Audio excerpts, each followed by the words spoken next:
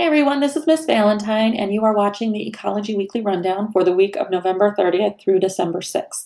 If you picked up a checklist on your way out on November 20th, on Friday, November 20th, you may want to modify your checklist because I did change it a little bit since we found out that we were going all digital.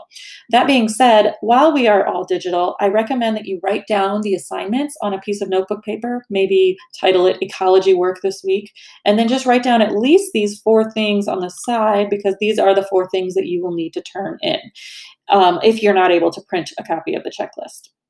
Some other changes that are happening this week. We will be meeting on Google Meet on Monday and Wednesday.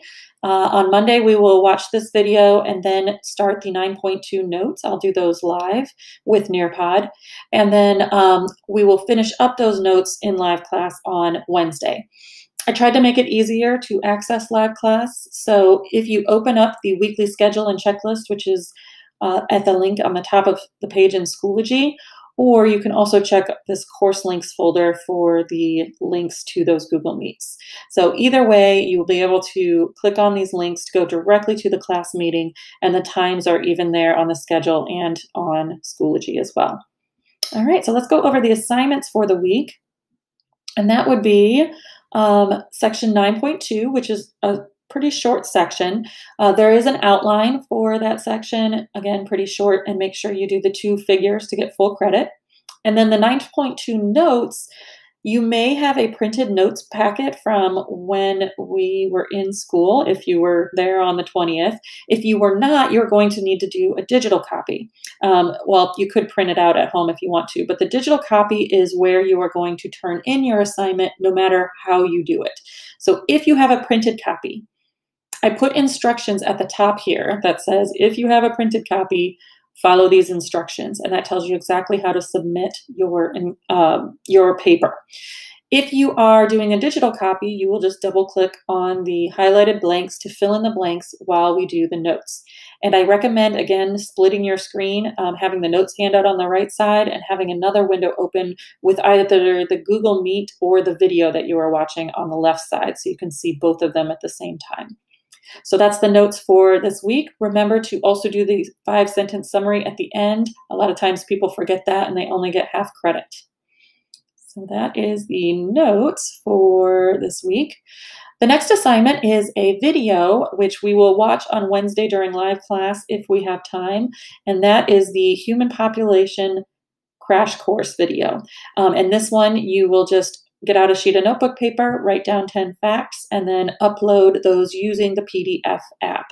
If you forget how to submit using Evernote, Scannable, or Genius Scan, I put links right there in the assignment, and I also included them on your weekly assignment checklist. I will probably do that as long as we are in digital school, since you will be submitting all of your assignments electronically for now.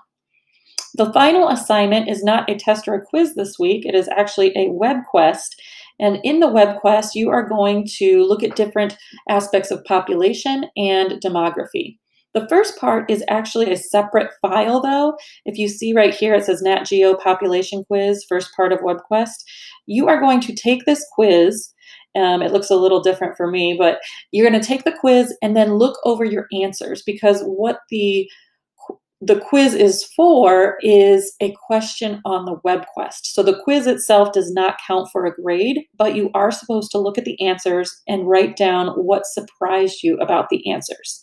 Now this one, again, there are some people who have a printed copy, so you can use that, but you will submit it through the Google Doc.